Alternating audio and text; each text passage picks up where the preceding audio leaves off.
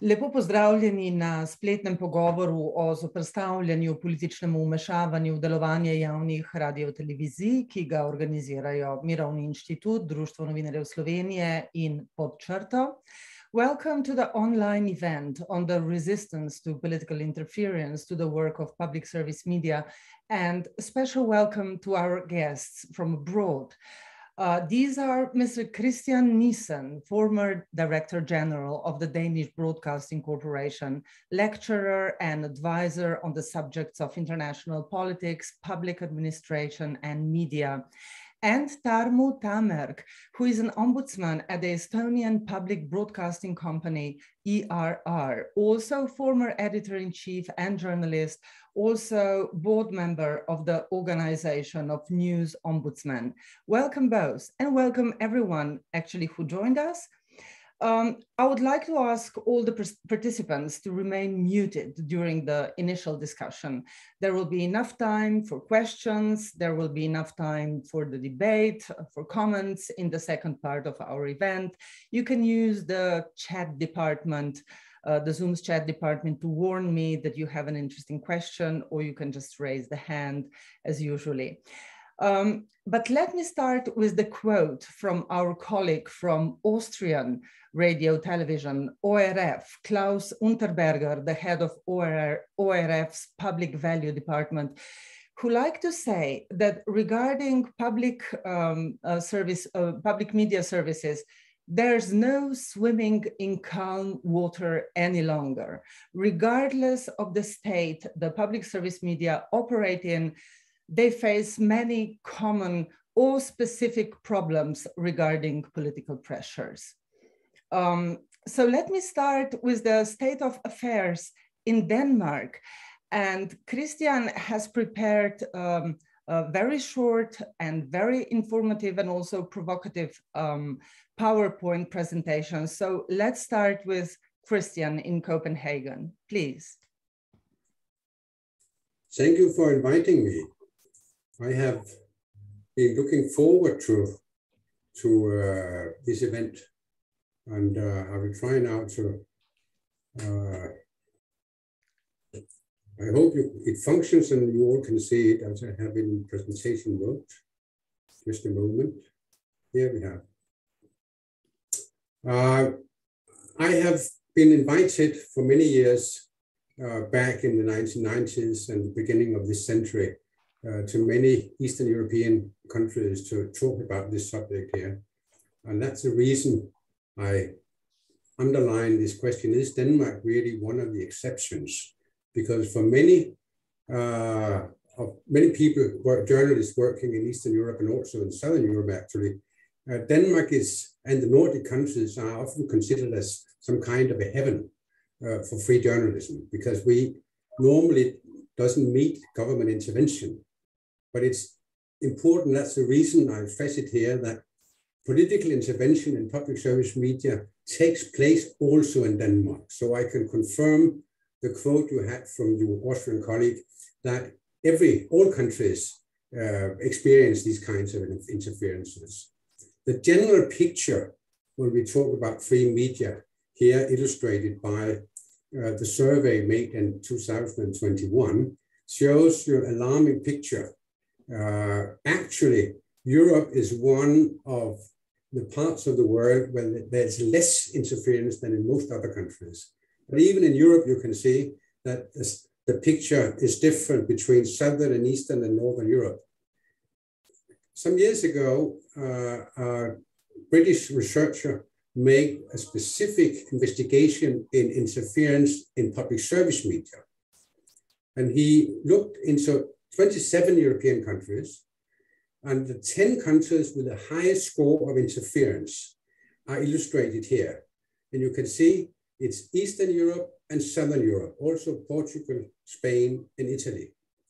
And the 10 with the lowest score are here illustrated by the blue dots. It's Northern Europe and also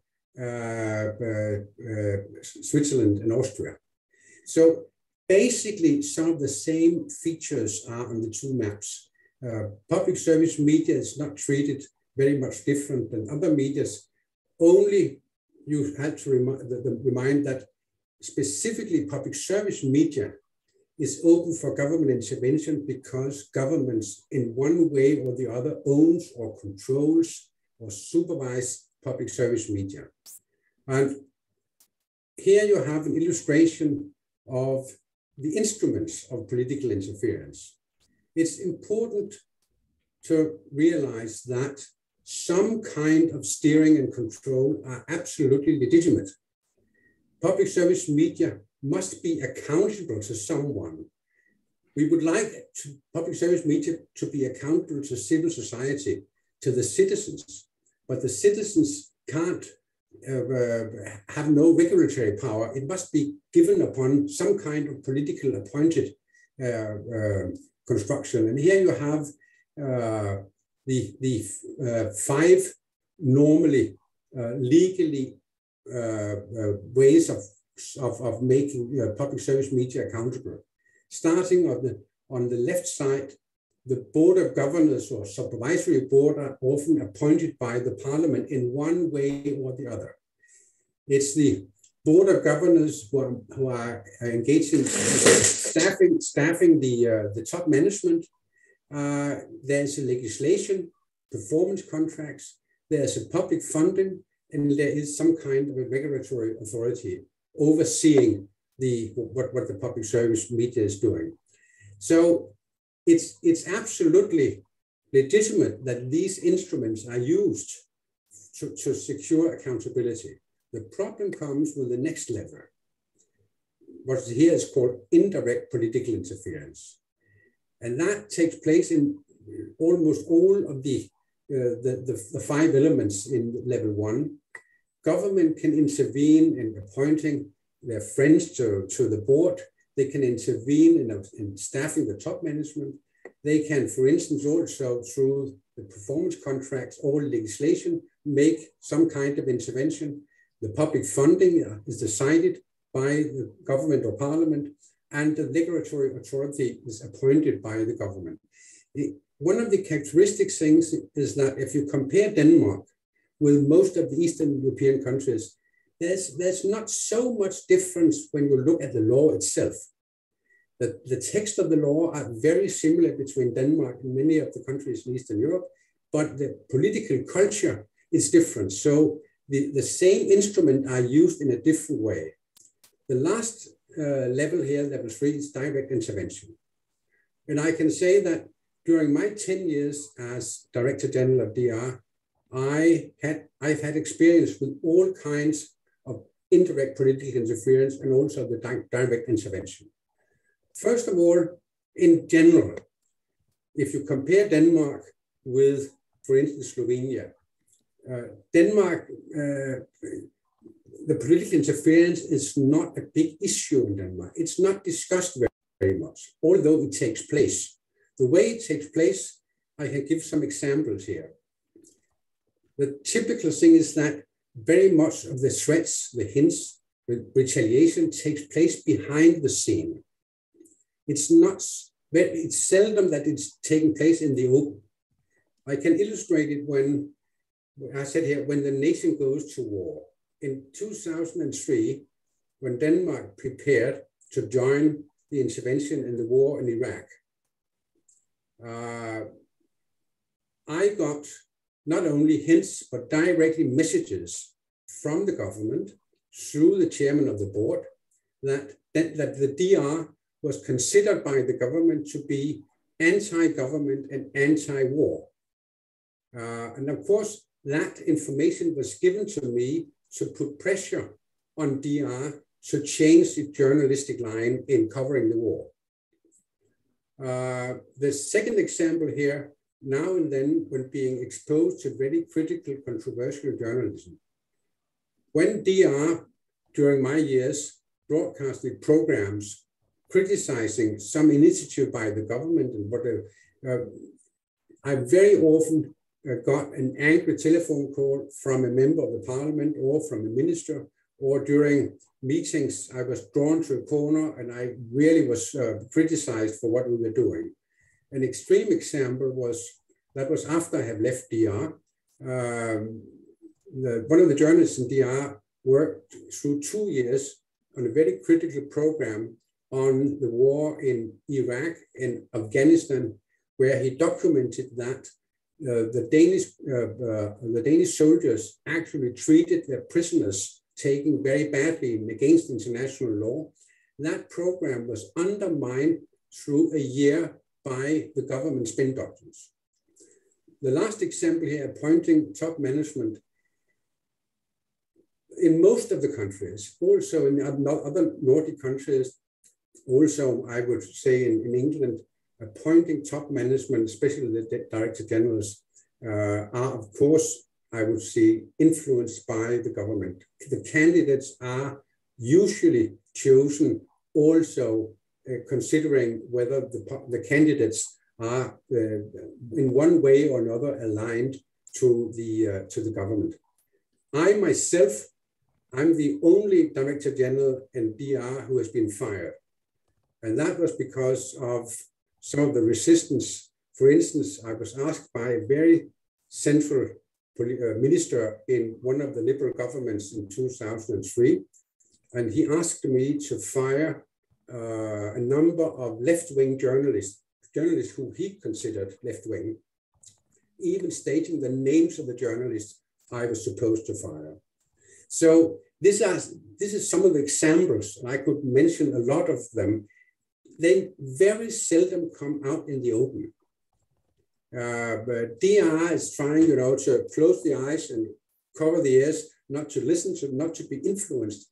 The main risk of this kind of intervention is actually the self-censorship, that the pressure put on journalists and editors and the top management to follow more the government line.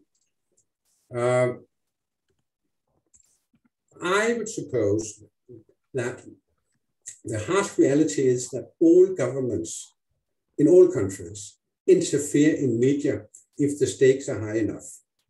They do it because of internal instability or external conflicts. That is very well known from the BBC, who during the conflict in Ireland was stopped from broadcasting specific programs by the British government. One of the reasons that there are more of these examples today than there was 20 years ago is that we have more unstable political systems all over Europe, also in Western Europe. The second reason is that the political systems, also in democracies, have changed in a communicative political culture where the control over media is very important to influence public opinion. With spin doctors, press offices, and so on, it's more and more difficult for Danish journalists to get in contact with the ministers and the politicians. They are always stopped by the press secretariat and so on. So that's some of the main reasons for the picture in the broad European scale. It's not only Southern Europe, it's not only Eastern Europe, it's also actually in the Western countries in Europe. What to do about it? This is actually the part of my introduction here, which I have the most difficulties by making. I would say, if I shall give 5 advices, that considering this influence by government and the risk of self-censorship, it's very, very important with careful, versatile, and fair journalism, not to make a basis for intervention and criticism. The second thing is to be precautious and to train. In DR, we trained actually the journalists how to handle such situations. We trained the editors to make a common culture and a common attitude how we should treat it, so they were prepared. Especially, for instance, in the introduction to the start-up of the war in Iraq, all news journalists were trained what kind of vocabulary to use, how to give the angle of the news story and so on. Then I would say it's also important to have very close contact between management, editors, and the journalist union to get, the pressure from government must not end at the single individual journalists. It's important that the public service broadcaster acts unitely and have, you know, support to the journalists who are exposed for criticism. And then I would say engaging the public media users and civil society is maybe in the long perspective the most important thing. Not only in an acute crisis, you can't engage civil society in a couple of weeks or a couple of months. It's something you have to do for a longer period of time. And then you have simply to accept that a lot of endurance, that you stay in the battle, that you are, you know, united against it. That I could speak more of each, and you're welcome to ask me questions on these elements. But I would say thank you for your attention. Excellent. Thank you, Christian. We have many questions for you, of course, but let's hear from Tarmo now.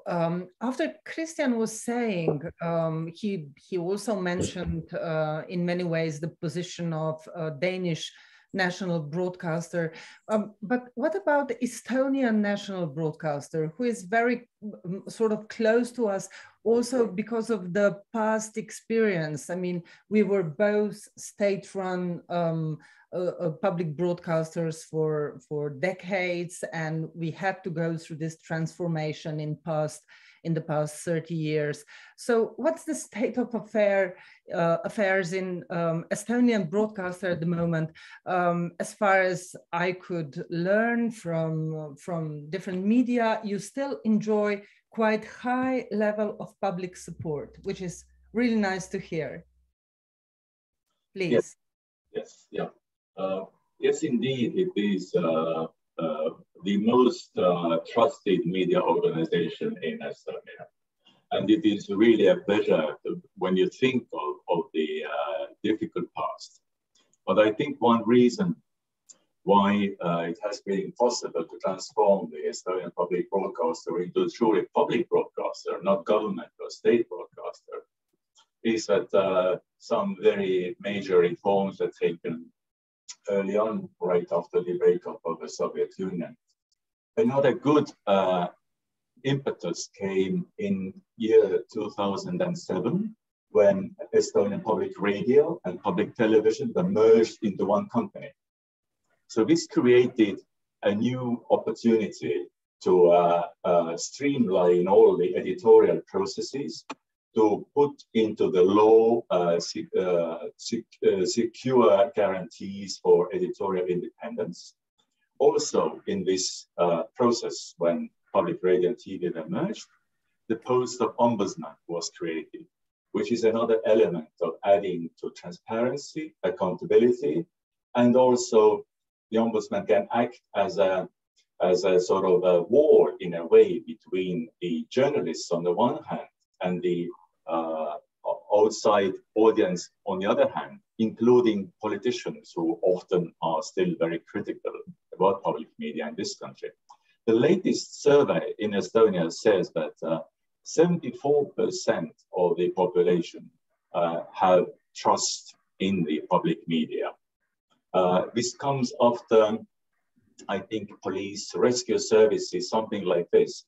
So it's very high nationally among the institutions. And then there's a lot of empty space, then come newspapers, and then only then come commercial television. So people in Estonia do not view the public media as, you know, the government thing, but it is the public thing, which is good. Mm-hmm. Thank you so much. Since you've both mentioned a sort of criticism that comes from politicians, Christian was very specific about it. You were saying also, Tarmo, that politicians sometimes criticize the public media service. Now, I wonder where the most criticism comes from. For instance, when I did my research on German and Austria broadcasters, it appeared that most of criticism and also discreditation and even insults come from populist and also extremist parties. If we look at the AfD in Germany, if we look at the Freedom Party in Austria, I mean, that was the most a difficult time for both broadcasters. What about in your case? Maybe I'll go on with Christian, because Danish television, I mean, it is, of course, incredible. It is highly praised in Denmark for its objective news output, for its thought-provoking public debates. But then at the same time, a few years ago, I mean, there was this crisis, mandatory license fee was scrapped, 20% budget cut was being made. What did that have to do with the sort of criticism coming from political parties? Christian. Yes, actually, I made a 4-year research on specific that political media agreement, which you mentioned. And the sad thing about what happened was it was not only the Populist Party. The Populist Party, which at that time supported a conservative liberal government, participated in, was actually also driving the issue of the budget cuts. But it was some very powerful minister in a liberal conservative government who actually were driving the whole story through. And I should also mention, when Tambu noted that the high popular support in Estonia, the same is in the case in Denmark. There's yearly surveys that the news of DR is trusted more than any other radio television, say more than any other newspaper. The citizens of Denmark in yearly surveys, they trust and they support DR to 90%.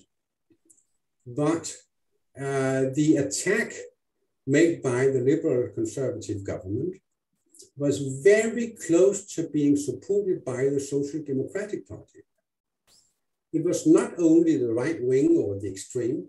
The liberal government, the liberal party have been member of Danish government for many years, and it's cannot be considered extremist. But when the Social Democrats were so close to participate in this political agreement, it was partly also because the leading levels of the Social Democratic Party was simply angry. They were mad on DR because DR had a number of very critical programs. And during my interviews with most of the politicians participating in this agreement, I interviewed them over a period of 3 years. I got a very clear picture of how angry they were. And that influenced actually. It was not the member of parliament who was responsible for participating in the negotiations. It was actually the top of the political party of the Social Democratic Party. So it's a broader problem, actually. And I would say one of the reasons for this is that the political parties who in a 75 or 80 years has supported the whole idea of public broadcasting as a part of developing the welfare society. Mm-hmm. They have simply, if I should mention it, they have lost the political perspective of public service media. They are considering public service media as public railways or the post or any other public service, but the ideology behind it, the old BBC say to inform, to educate, and to entertain, that has been lost. So they are considering public media as, healthcare or any other public service. And the ideology behind it has been lost. Therefore, you can see that whether it's right wing or left wing, the distances are not so important. Mm-hmm. Here. That is the most serious thing. That's the most serious threat. You can live with an attack or the intervention in a specific issue, but the general basic support has gradually disappeared in Denmark. Mm-hmm. Could you just give us a sort of a brief overview of what actually happened after 2018? There were a lot of redundancies that had to be made. What actually happened to now the sort of the plan that license fee is going to be scrapped and it was supposed to be replaced by the tax? How much has all this funding debate actually influenced the quality of what Danish journalists are doing at the public broadcaster? Yes. Let me first say that the shift from license fee to tax over the state budget was, of course, criticized by people in media. Anyway, people in public media. But all political parties supported it. Also the parties standing outside, and the initiative, the reason to remove the license fee and to tax was explicitly to me during my interviews, expressed simply to get more control. The license fee, you know, is a symbol of civil society ownership. Moving the financial and the budget to the state budget is not only a symbol of the state taking economic control, it was also expressly mentioned to me during the interviews that it was to get a closer hand on the DR. Shortly after the media agreement was decided, we had a parliamentary election, and the Liberal Conservative government left office, and we have since then, since 2019, we have had a social democratic minority one-party government supported by some of the left-wing parties being outside the government. They decided under pressure from these left-wing supporting parties to lower from the 20% to roughly 10 to 12% of the budget. So it was not the whole 20% had to be saved. And there was, I think, maybe a couple, 100 to 150 journalists and other employees were sacked from the DR. A number of programs were closed, a television channel was closed and so on. But to be honest, it has weakened DR, but not very much. Mm-hmm. DR has been able, you know, to make rearrangement and DR was prepared to, you know, for this, because it was not only rumors, but the plans had actually been openly presented a couple of years before. So DR was prepared, and DR had managed, you know, to rearrange in a way. DR's, you know, been through budget cuts for many times. So today, very few are actually observing direct consequences of the budget cut. And to my personal opinion, the budget cut was not the most serious about it. It was also clear statements in the political agreement that DR should not broadcast, not make programs which also could be made by private stations. I mean, narrowing the scope of DR's programming to be a very narrow, simply to make DR smaller. Mm-hmm. DR was forced to close a number of radio and television channels, also to make DR smaller. The Minister of Culture publicly expressed that one of the goals of the agreement was to give more space for the market and less space for public media. Mm-hmm. Okay, thank you, Christian. It's good to hear what you were saying, that DR actually remained strong institution. Actually, what you were saying just now, it reminds me of a situation in Slovenia, because in 2005, this really draconian law was accepted in Slovenian parliament.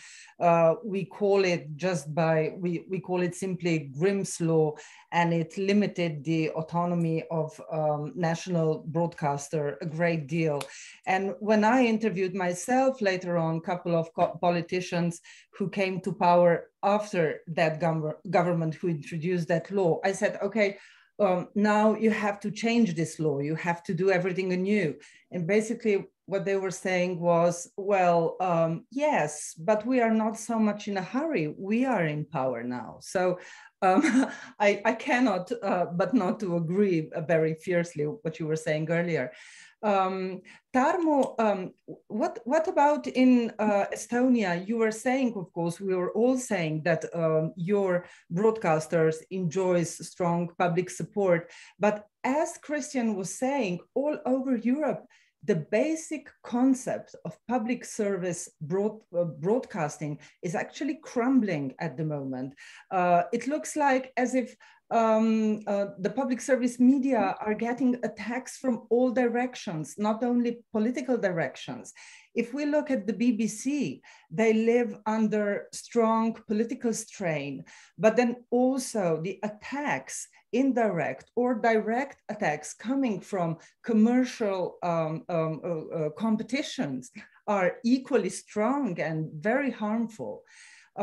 What about in Estonia? You have strong sort of commercial media as well.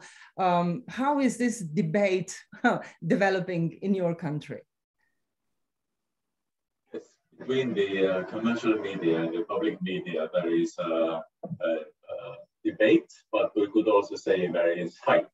And fight is one-sided in the sense that the commercial media have complained to the European Commission that the public media company should not be running the internet operations because we are going on the territory of commercial media.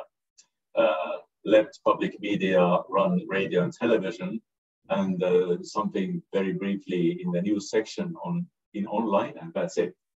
So this debate is going on now. Of course, the counter-argument from the public media and the government in Estonia is that this is no unfair competition to commercial media, as the content that public media offers in its online services very much reflects what is happening in our radio and TV programs anyway. So it would be unfair to cut off in these days, in year 2022, the internet. This is like going back to the whatever ages.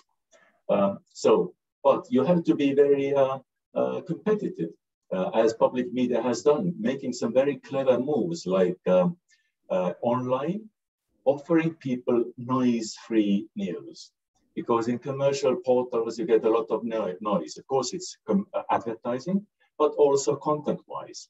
Make noise-free news. And there's more and more people who say, I don't want to read the commercial portals anymore. They are more fun, you know, and there are more quizzes and stuff like that.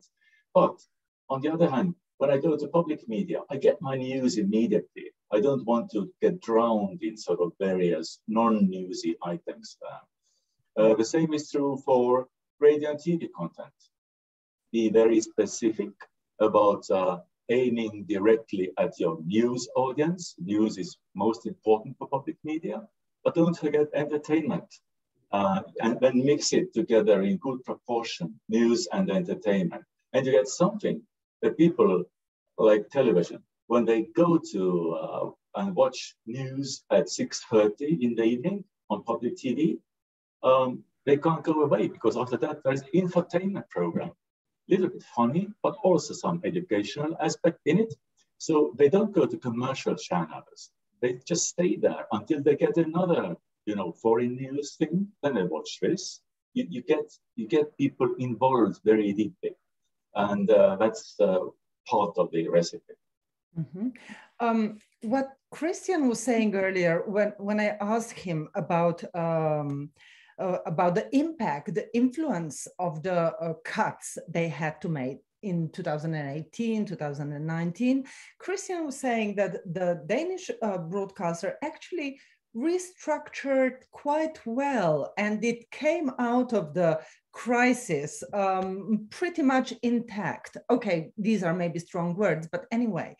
Now, what I'm asking you both is, it seems that in both your situations, in both broadcasters, you do have this healthy, firm journalistic and managerial team who knows how to fight political and commercial attacks, who responds well, who knows how to defend professionalism and knows how to find the arguments of why sometimes, actually all the times, you have to say no to political interference. Maybe I don't want to now to sort of speak in the name of course, Slovenian national broadcaster, but it seems that with so many people leaving Slovenian national broadcaster in past 20 years, not only because of better salaries on commercial media, but also because of this sort of getting bored and getting a sort of, you can't survive with these waves of political pressures that come from time to time. I mean, it's just, I mean, these are the reasons why many people left. And sometimes I wonder whether we still sort of hold the ground, you know, that healthy professional ground that we are supposed to defend.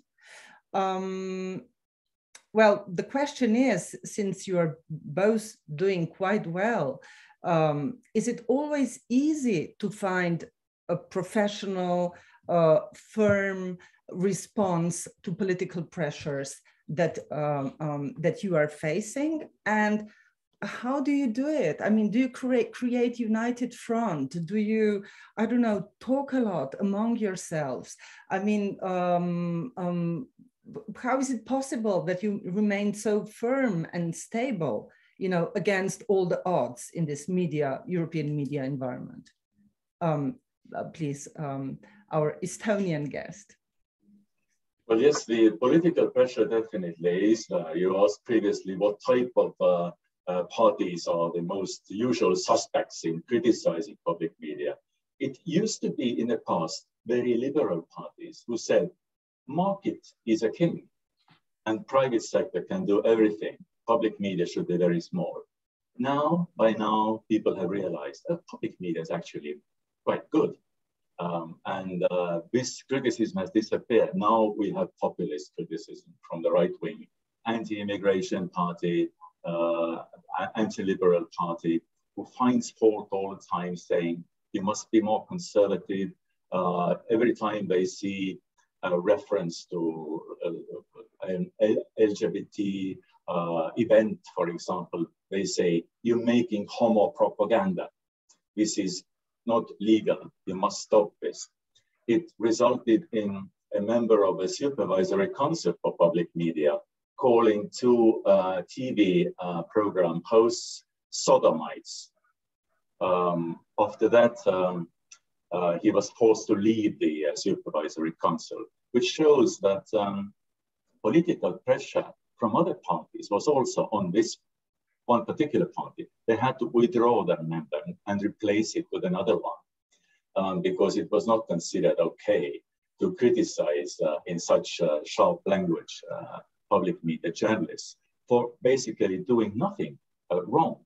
Because when you have a segment in an infotainment program about the LGBT film festival, this clearly is no homo propaganda, as I also concluded in one of my reviews when I received complaints about so-called homo propaganda. What is also good that you have to have political allies, that when criticism against public media becomes very low and really very brutal, like personal attacks against journalists and so on and so forth, then you have to have other political parties who are normal in this sense, that who all realize that we cannot start attacking public media in such inhuman terms. Also, you have to have some civil society support, various media NGOs who come out and say, public media is doing the right thing and the politicians should really get their hands off the public media, which happened also when the same populist party 2 years ago made a proposal to the supervisory council to dismiss unprofessional journalists from the public media. They did not give the full list of unprofessionals, but anyway, this was their official proposal to the supervisory council. But again, in the Supervisory Council, we have all political parties, not only some political parties, as may be the case in some countries, but we have all political parties represented, 5, plus 4 independent experts. And in this Supervisory Council, it was also decided that it is not within the mandate of the Supervisory Council to start, analyzing the journalists name by name, which of them is unprofessional. So of course, this topic was closed, and the Supervisory Council said, it is up to the editor-in-chief to decide who works professionally.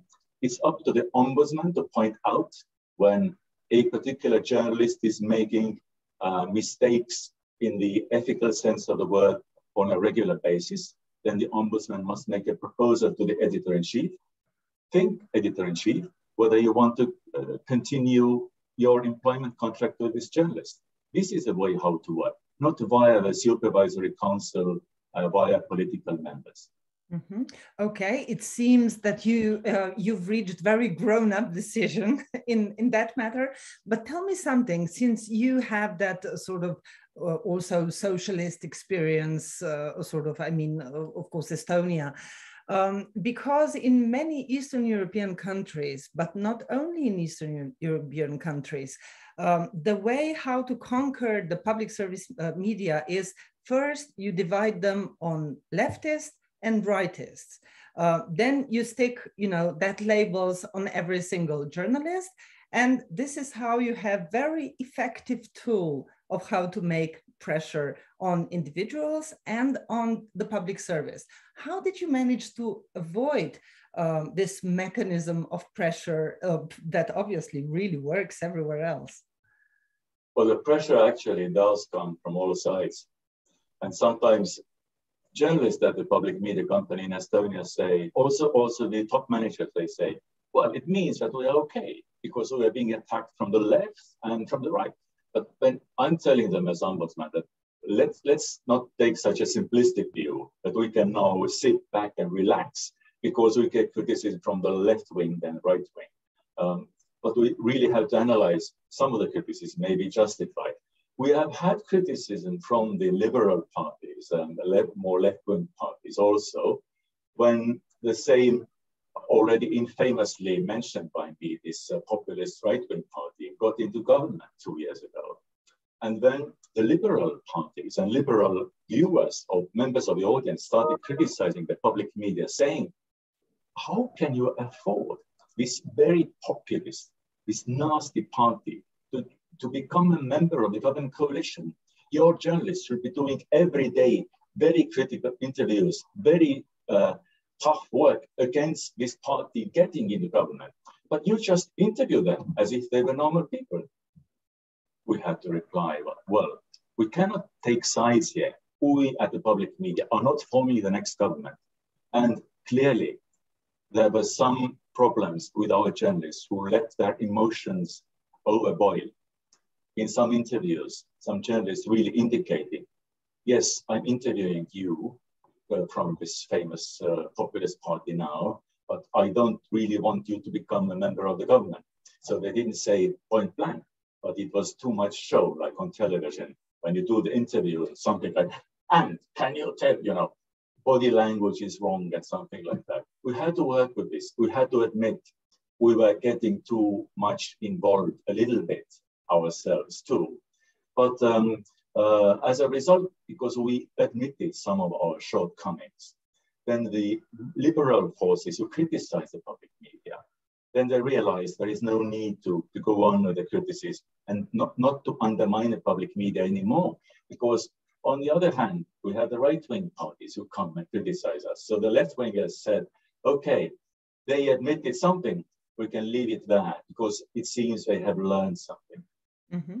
Tarmo, thank you. I have another question for you, and then I'll open up the discussion and I ask people to raise hands or write to me via chat. Tarmo, currently, of course, the very emotional and issue that we are all obsessed with is, of course, Russian attack on Ukraine, the war in Ukraine. You are, of course, also very close to that situation. You also have a reasonably big Russian minority in Estonia. I wonder, how does that all affect your work as ombudsman? What kind of letters do you receive at the moment? What kind of complaints you maybe receive? I'm asking you because, of course, the war on Ukraine is also one of the pre-election themes here in Slovenia. So this is why it's important and interesting for us. Oh yes, the war is very much on the agenda now. And a lot of the feedback concerns program policy. Some people at the start of the war wanted to get more news, special news programs. And they wanted the regular programming to be put aside. And then this isn't something to do for the ombudsman, but the ombudsman is accepting these letters and passing them on to the editor-in-chief to make their decisions. But after, I think, several weeks, we started getting sort of feedback to the contrary. People said, I want my, innocent soap opera to be back, but you have Ukraine studio all the time. Please give us some regular news because my head is aching and I can't sleep anymore because of the war. And we want our routine to continue. So we had a discussion with the various editors-in-chief and decided that we really need to keep the positive routine going. We cannot cover the war all the time only. Content-wise, some of the criticism comes from the Russian members of the audience. We have Russian TV and Russian radio program as well in the public media, although the bulk of programming is in the Estonian language. Some of the Russian members of the audience complain that the Moscow point of view is not represented enough. These are people who used to watch the Kremlin propaganda channels, but they are not available freely anymore in Estonia. So they had to come for the first time in their lives, most probably, to see public media, to watch public media television in Russian. So the new members of the audience are difficult to win over because they are so used to the Kremlin, very one-sided propaganda. Now they just see a tiny bit of it, a tiny bit of the Russian statements, the Moscow statements. Some Estonian members of the audience are very critical about any perceived sympathy to Putin. And they see like symbols when the program host is wearing the Russian national Russian Federation flag colors. And they say, the journalist, the anchor is showing her sympathies. Well, but there were 8 colors in the jacket she was wearing. And the 3 colors were the Russian colors also. But here, if you really want to be very, very, focused on it, you can say, I can see the Russian flag there. So these are, in a way, like funny complaints, but they show how deeply people take this war situation, which means that everyone has to be extra careful these days not to offend any sensibilities. Mm-hmm. Thank you so much. Okay, do we have a question or a comment from any of our participants? I can't see just now. Maybe Lea or Brankica could help me if they maybe see raised hand or something. No, I just noticed that Petra turned on her camera. Maybe she wants to speak. Yes. Okay. Yeah. Okay. I can start if you allow. Well, I was wondering, Tarmo, when you were talking about getting involved and when you were talking about gesticulating and I don't know, to go beyond the line that is the line of being professional, because you also cooperated in Estonia with preparing your code of ethics. I wonder if you have any restrictions for journalists. I think the debate is quite ongoing in Slovenia as well. How can someone who is journalist, especially on social media, represent his own point of view, for example, and then to, I don't know, divide his or her professional attitude at the television? Maybe you can tell us something about these lines that are maybe in your code of ethics somehow, or also on the television as well, maybe in particular. Thank you, Petra. This will be a good question for Christian as well. So yes, and then sure, yes, for both of you. Yeah. Yes, the best practice document of the public media concerns this topic, and it's written there that the journalist must not make his or her personal views to be influencing the way that they are working. And we have to make a very strict difference between genres. In the news, the personal point of view of the journalist does not matter. This is what I'm telling sometimes journalists quite brutally. But no one cares about your opinion. You forget about it. At home, at your kitchen table, you can express your views. If you're working in news, you have to... What about your Facebook page? I'm sorry. Yeah. Yes, I was wondering the same. Yeah. And your Facebook page. But you have to act everywhere in the way that you would not be perceived as taking sides. Okay.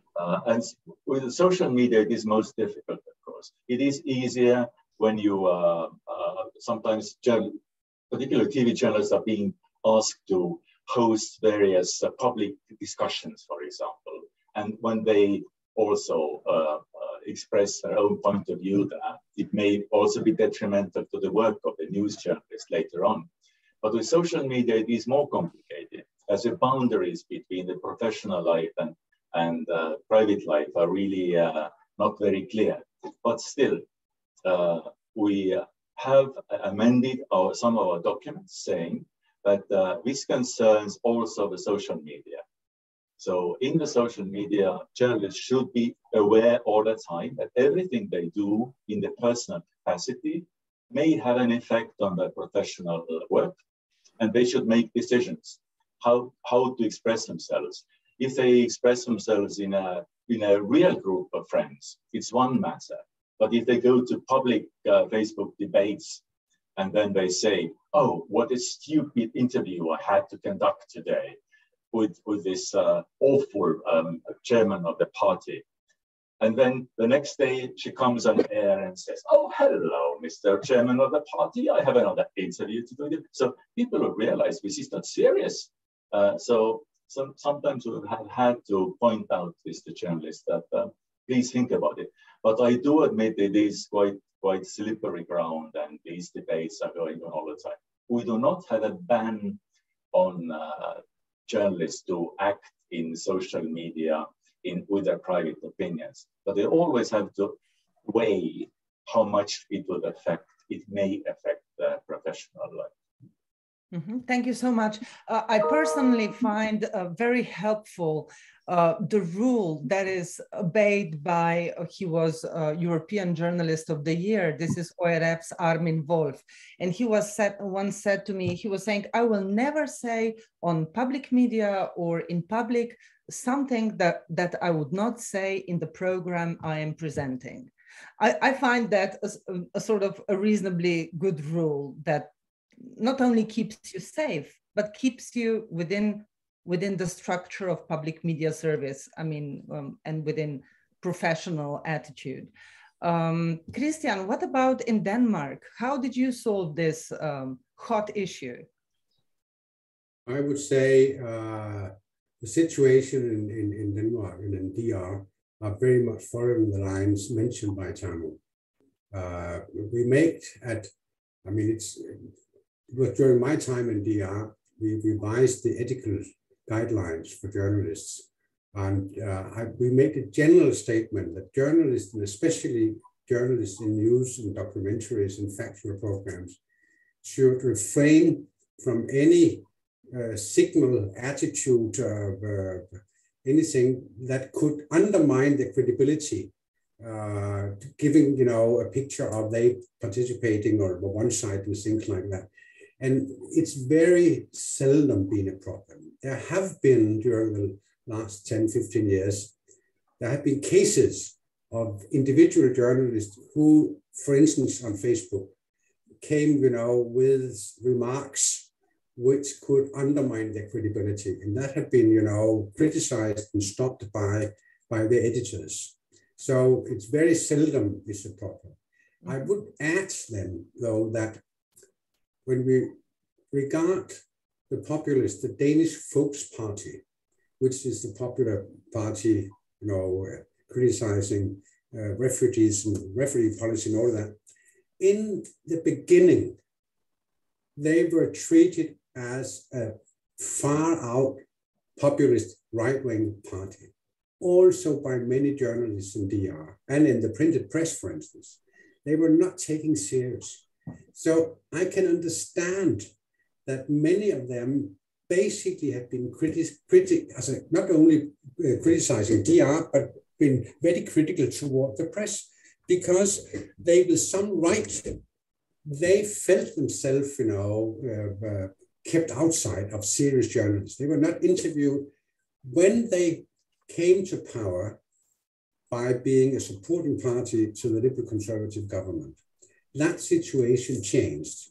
I must admit that during my time in DR, the first 5 years, they were out in the cold. In the last 5 years of my 10 years period in DR, they came to political power. And gradually, we in DR realized that we had actually been mistreating them. If you take the Danish drama production, Borgen, I don't know if you know that. And you can see in Borgen, the first 2 seasons, there was a special political figure, leader of the populist party. Exactly. Who was, he was drawn in a way that, something, a man coming from far out, from the countryside and so on. And he was actually, he was in a way, drawn as something a little crazy and so on. And of course, the Danish People's Party got very angry. And that, it addressed actually their bad feelings toward you. And they have had some right in that. I must admit that. But that has changed. And so we don't have actually in Denmark very serious questions. So to my opinion, it has very much to do with journalists being professionals. Journalists who are professionals, they will refrain from coming with personal remarks on Facebook and things like that. And we have supported that professional stance by underlining that it's not acceptable for journalists in news programs and current affairs to intervene themselves publicly in the debate on their personal opinions. Thank you, Christian. Well, first, thank you for Borgen, which was very much enjoyed by Slovenian audience as well. But regarding your second issue about professionalism of the people who express opinions on Facebook, I have a specific question about journalists, let's say DR journalists or RTV journalists who express criticism of for instance, RTV or DR editorial policy on Facebook page or Twitter page. Basically, employees of public broadcaster publicly criticizing the policy of its own employer, public broadcasters. Now, in my decades of experience, of course, you could call that unprofessional, yeah? But on the other hand, it usually happens when other lines of communications within the broadcasters are closed or are not operating properly, functionally. When you cannot talk to your boss or to your general manager or someone, look, is our editorial policy okay regarding this and that? Well, it happens in Slovenia quite a lot in recent years. So I wonder, what's your opinion on that?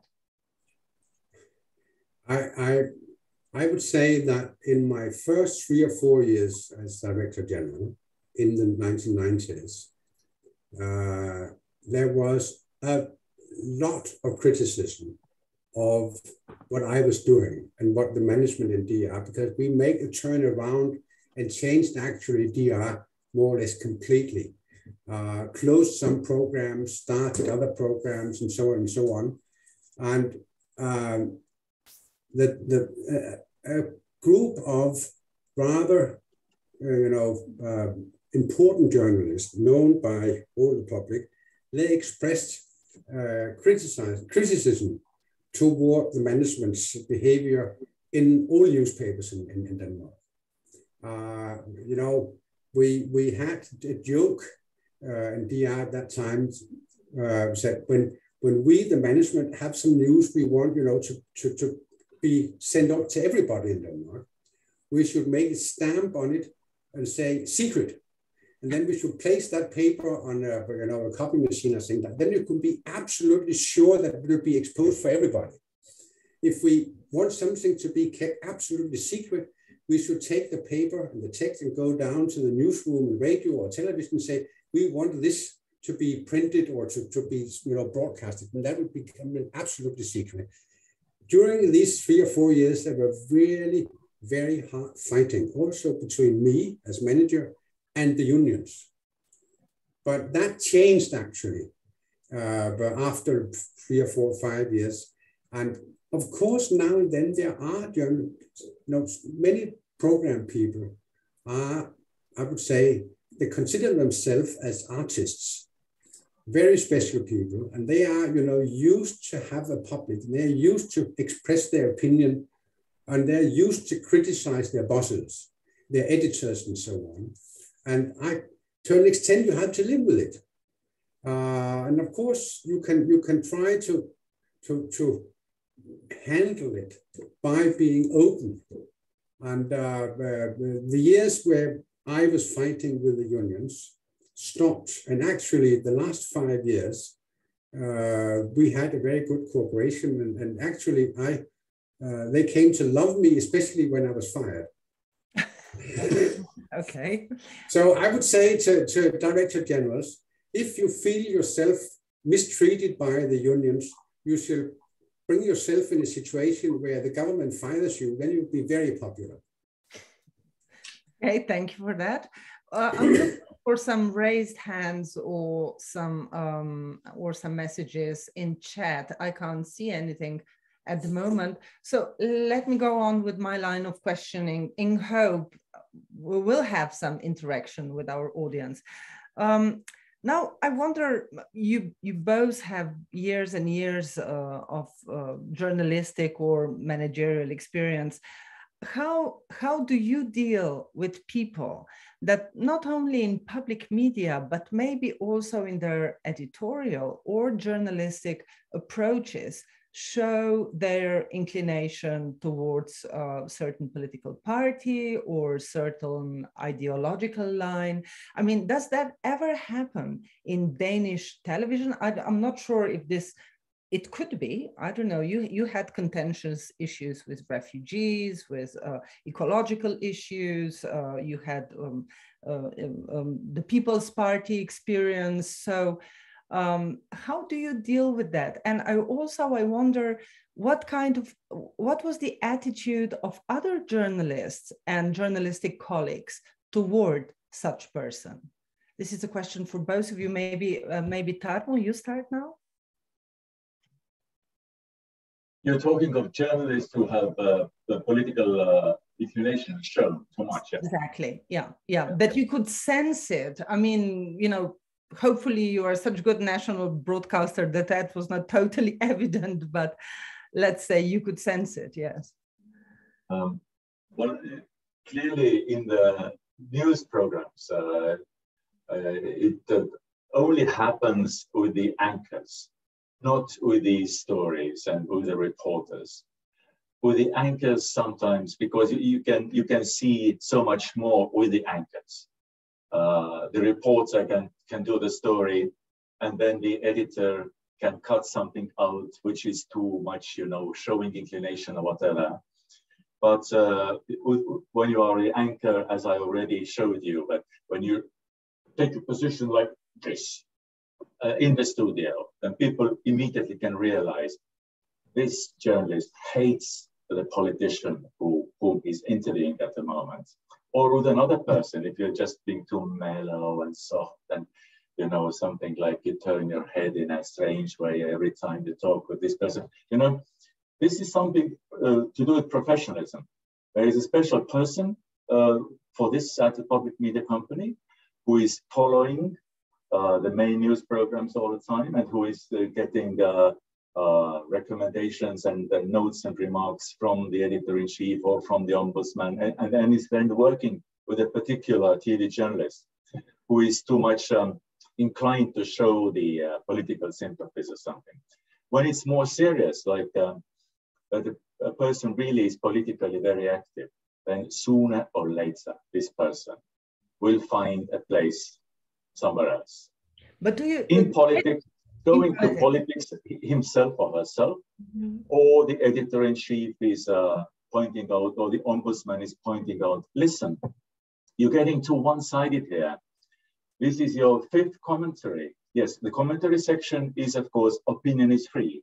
Earlier, a colleague of yours asked about, you know, what to do with situation when journalist is expressing personal views. In the opinion section, it's possible. We have, like on public radio, journalist commentaries, which are personal points of view, but based on facts, not simply just, I like this, I don't like this, but you must be based on facts. If a journalist is making a fifth commentary in a row, you know, embracing one political view and rejecting another political view, then finally you have to talk to this person and say, well, are you really trying to give your listeners a picture of political life, or you're just showing your views here? And they leave. Sometimes they leave themselves. Sometimes the editor-in-chief says, you're no good anymore for this. Usually they go to politics or sometimes to PR. Do you have many examples like that journalists of ERR would actually leave the journalism and they would candidate for a certain political party? Do you have many examples like that? Not many, but it has happened. It has happened with the before elections sometimes, that some journalists really then feel that they have a deep sympathy for one party, and also because radio, particularly TV journalists, are famous people usually. Then political parties are looking for new candidates, new faces. And when sometimes journalists come to me asking for advice, saying, listen, I've been asked to run as candidate for this party. What do you think? And I'm saying, if you run for candidate, then we have our pre-election rules. 40 days before elections, every time we pass a set of very concrete guidelines. And one point is that when you are a candidate, you no longer can be a journalist. But until after elections, they say, if I don't get elected, then I'm saying the door is closed. You can't open it anymore. So think carefully. If you want, then go, but you can't come back here. Some people come back the day after elections, knocking on the door and saying, I want to be back. Well, it was just, you know, I don't know what happened to me because I did this. But they can't come back. It's not too many, but it does happen occasionally. Okay. Ksenia, may I just interrupt, not to go further, just for me a second for Tarmo.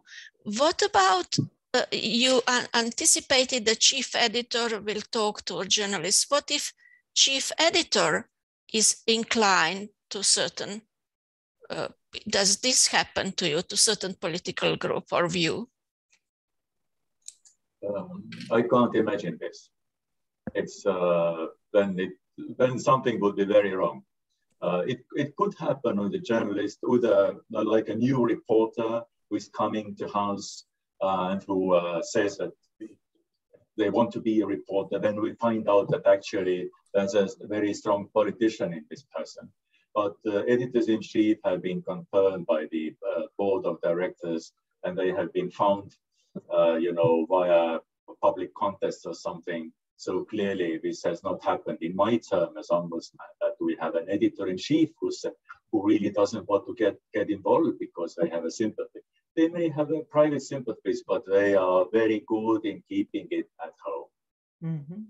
Thank you. And we have a question from Zoran Medved. So Zoran, please. Ksenia, thank you. I have two questions for Christian, actually, because I like to refer to 2 points from his introduction at the start of this meeting. And he told, when he talked about the exceptions of media freedom and decreasing of media freedom in some periods, he told that sometimes public service media are exposed to very critical and in the same time controversial type of journalism. I like to ask, what do you think that it is the, let's say, the criticism coming from the asymmetric right-wing radical media ecosystem, maybe designed in some part of society, like in the United States? We know that type of the journalism, right-wing journalism from the United States, when Daily Caller, some very marginalized web media, started to produce fake news, and then it was put the United States in the conflict of the future of democracy in this country for next decades. Of course, I cannot imagine 100,000 Tucker Carlsons in Slovenia, for example, but I don't know if unstable political systems across Europe can provide that kind of journalism and political support to that kind of journalism also in the stronger democracies than Slovenia is at the moment. And that is my question: what kind of controversial journalism you think? And another point, how to engage public service media users and civil society, for example, in ruling public service media, to have more influence in governing public service media.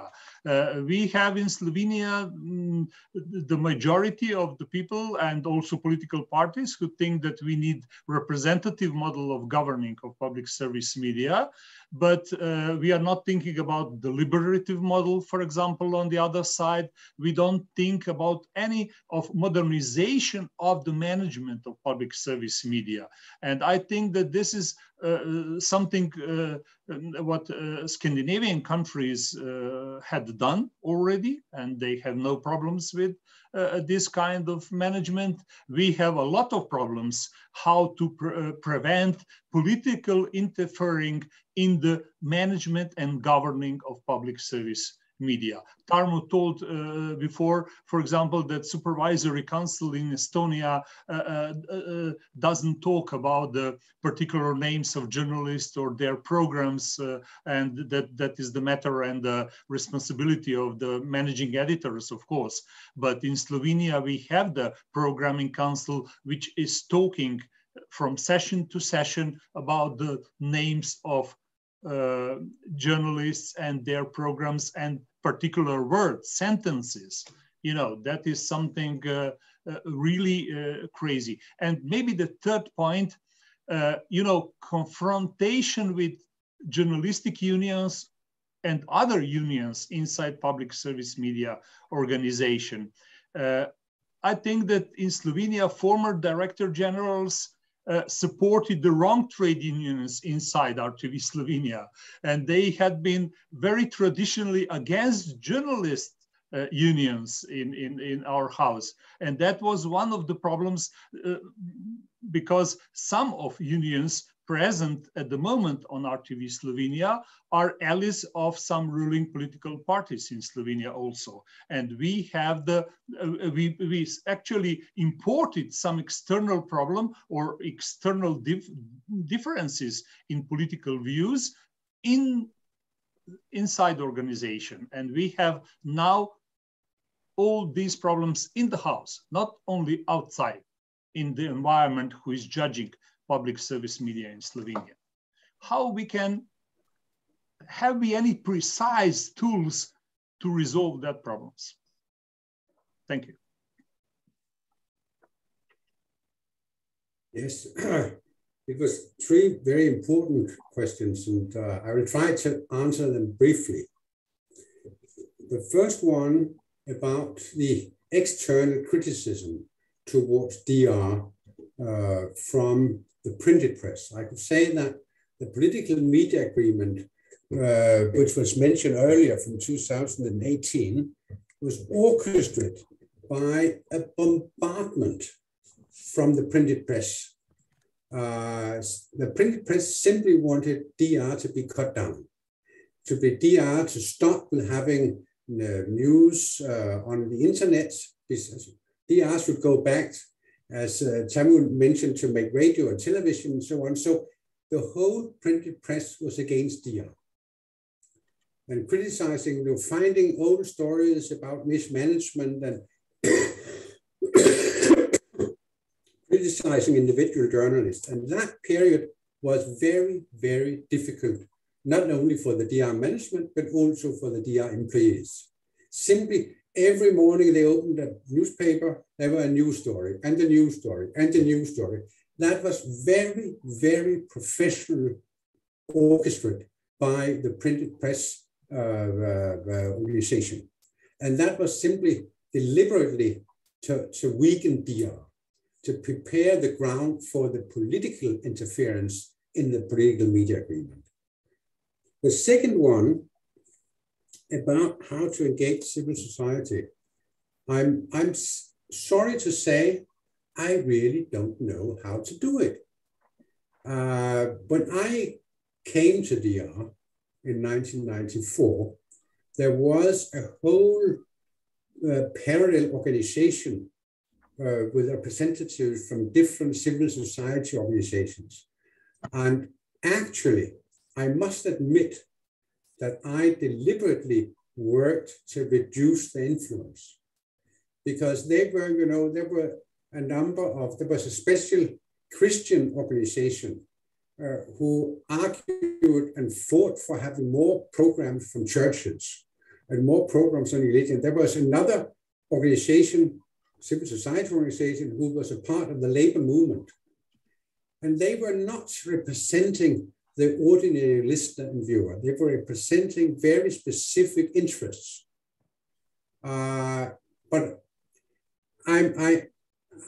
after I worked for reducing the influence, and I succeeded in that. But I lost something else. I was not able to find a relevant representatives from the civil society. And this is not only a problem for public service media in Denmark and in many other Western European countries. Our society, the welfare society, was to a large extent built upon a strong civil society. That has gradually disappeared. The political parties in Denmark have been smaller and smaller and smaller, fewer and fewer members. The other large civil society organizations has also more or less disappeared. And that is something which we have not in Denmark found a solution to the problem. So in many ways, DR is, flying around over the society without roots to popular organizations. And that is, as I mentioned, not only a problem for public service media, it's a general problem in the Danish society.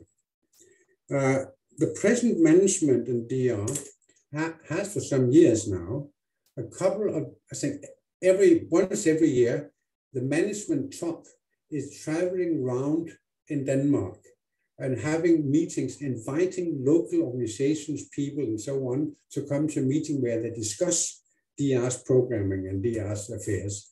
And that is, of course, one thing to do.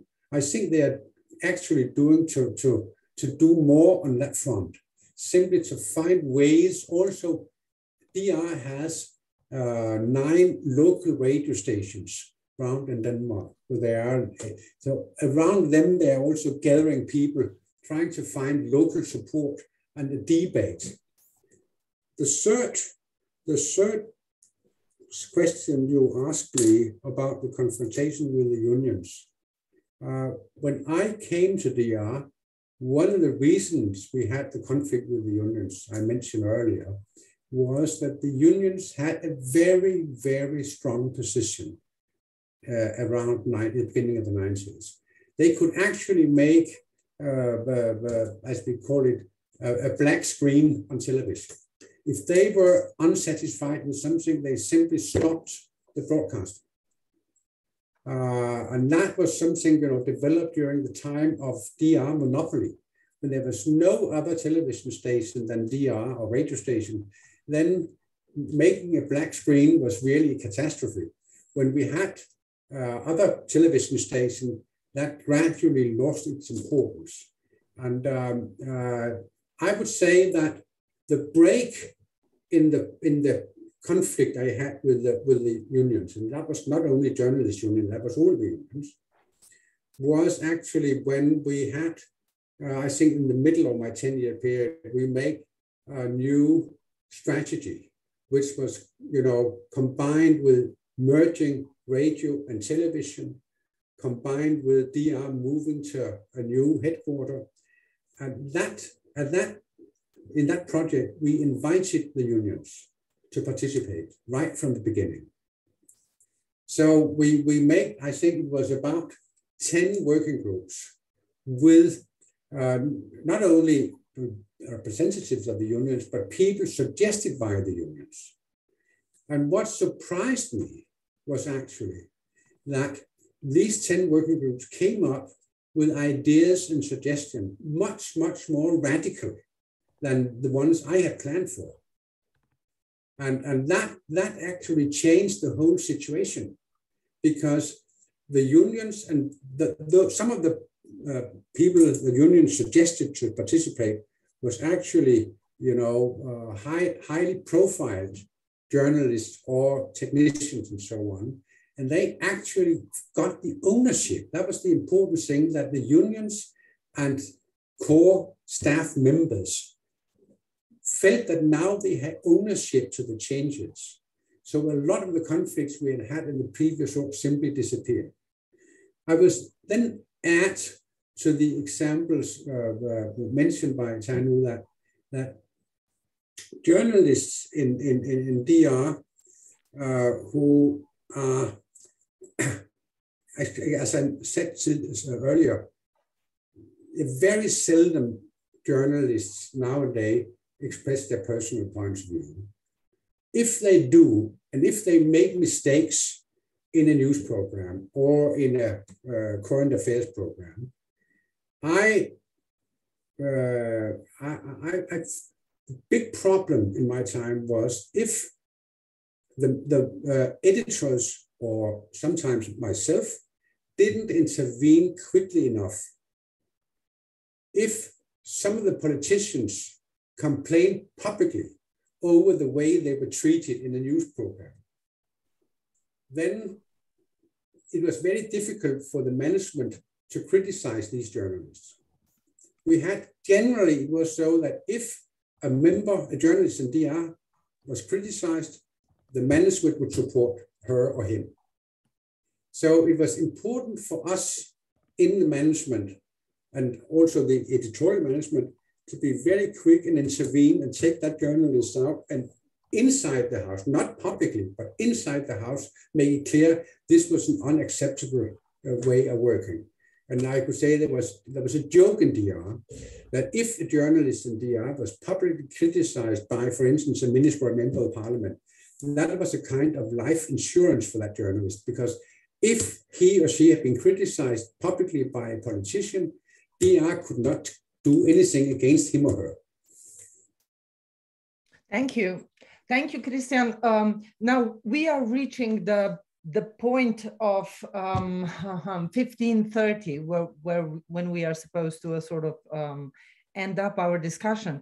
But Tarmo, you have to answer the questions that Mr. Medved stated, and I have to ask you all, now it's the time when we become brief, because we have to respect that hour and a half. Tarmo, please. Yes. And then Mr. Kadunc. Yes. The 2 points, and one is about the involvement of civil society. It is a complicated thing, but in this country, in Estonia, we have a supervisory, public advisory council, which is made up of various civil society organizations. And they, as the name suggests, they give advice to public media, which means we have a regular contact with various NGOs. There's about 25 members in this public advisory council. Their role is not very huge, of course. They just give advice. They meet 3 times a year, and then a short memo is prepared, and this is passed on to the management and editors-in-chief, and we get ideas from there. And it's a good way of getting direct feedback from various NGOs. Mm-hmm. The other point is about the model of oversight over the editorial side, and who is really responsible for when journalists are making mistakes, and who has a right to criticize and interfere. The models are different. As I understand in Slovenia, the Supervisory Council on Programming can discuss these things, but really it wouldn't make sense to me if politicians and politically appointed members take on journalists by name and by sentence. I think a better model is this, that the Supervisory Council is dealing with financing, of course, and with general programming. How many programs? You have 2 TV stations and 4 radio stations. You have online portals in 3 languages, you know, something like this. Some other bigger programming decisions are being taken by Supervisory Council. But we have a board of directors, 5 people, chairman of the board, 1 member responsible for radio, another for TV, another for online. And then every channel has editor-in-chief. This is a level, editors-in-chief, and then the board of directors, who discusses the various complaints that come in. And also they discuss then every journalist, if necessary. The ombudsman is making proposals about which programs to analyze, which journalist work is getting the biggest number of complaints, and what is the reason for it. So this is a level where to discuss the individual journalist work and individual program work. But if you do it in the Supervisory Council with political members, then it will go on and on that political pressure is felt too much within the public media organization. So if you can think of improving the model, reforming the model, I think it would help. Mm-hmm. Thank you so much. Igor Kadunc, former Director General of Slovenia National Broadcaster. Igor, it is your time, please.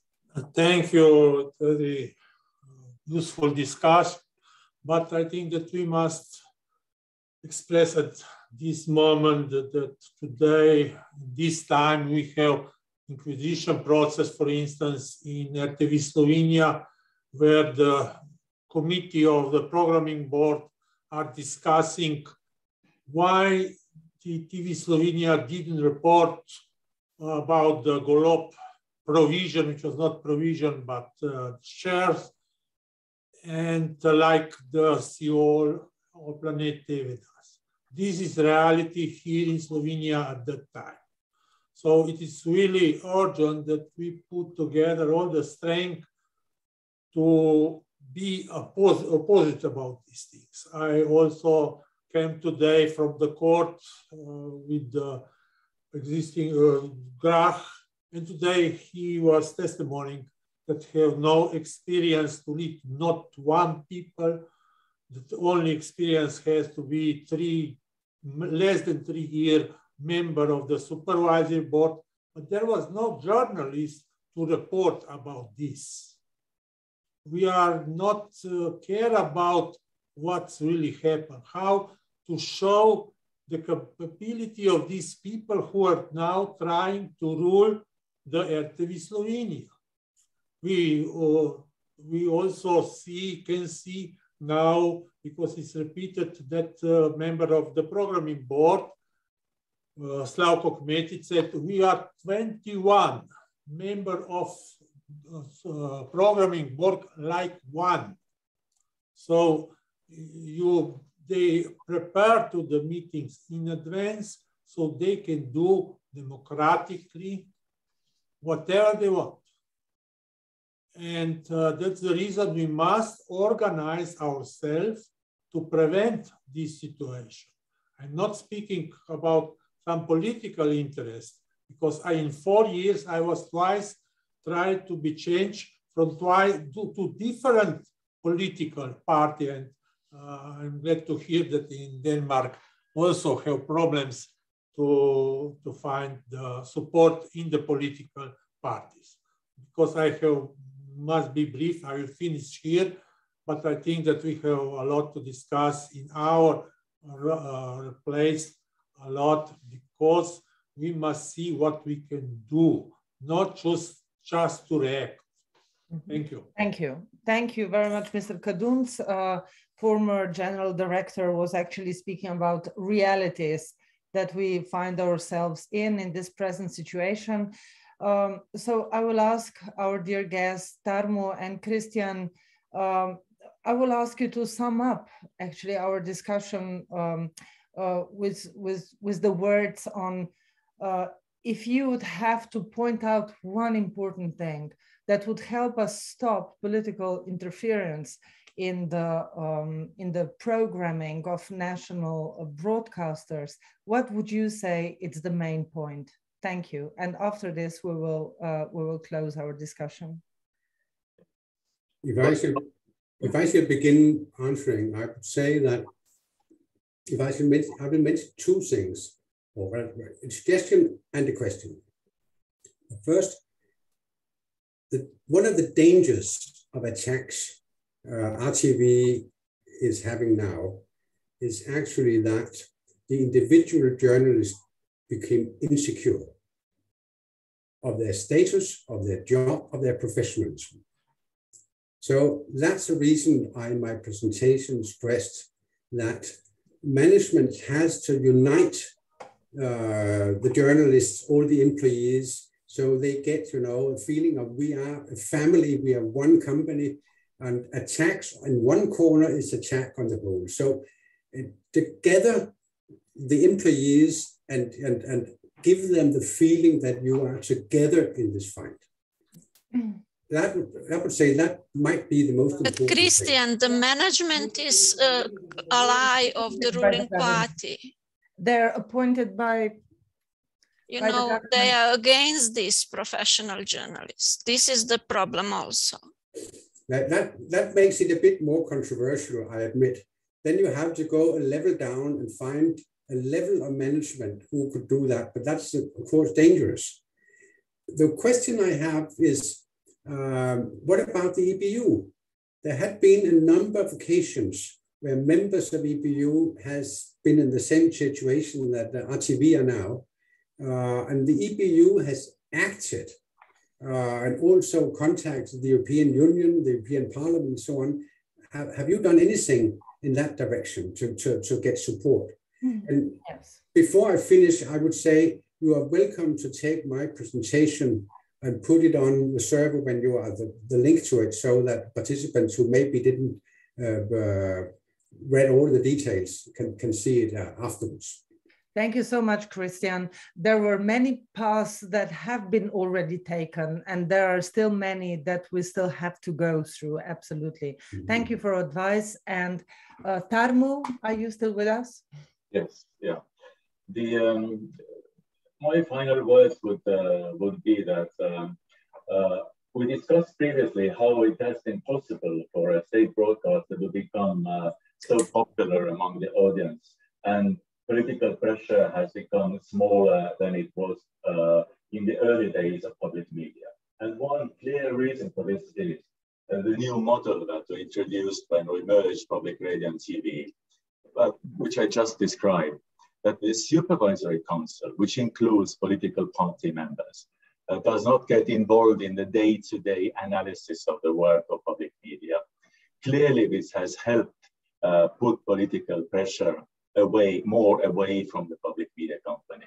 Also, the creation of the post of ombudsman has helped, because when the chairman of the board now gets a complaint from a political party, he responds by saying, "Thank you for your complaint. I will forward it to the ombudsman and we will discuss his findings in the board and we will let you know." Previously, it was that the chairman of the board had to protect the media company and had to protect the journalist, as Christian was just describing what was happening in his time in DR. And then, you know, the political fight was on all the time between the chairman of the board, editor-in-chief on the one hand, and politicians on the other. Now, there's someone else, the ombudsman institution, who takes reports to the supervisory council, and then this is the time, 2 times a year, when the political members of the supervisory council can really start discussing, you know, little details. This is a field day. They feel, oh, we can now say something. But it's the editor-in-chief there, it's the management board there. So if you can keep political pressure in your model out from getting its fingers too much in the pie, this would help. But it takes some time, but I wish you success in this. Thank you so much. Thank you, Tarmo. Thank you, Christian. Thank you, everyone who joined us today in this online event on the resistance to political interference, to the work of public service media. Thank you. I believe this is not our last meeting, our last discussion. Many people think that that the main battle actually only begins for the future of our public service broadcaster. Thank you so much, everyone, and have a nice day. Thank you.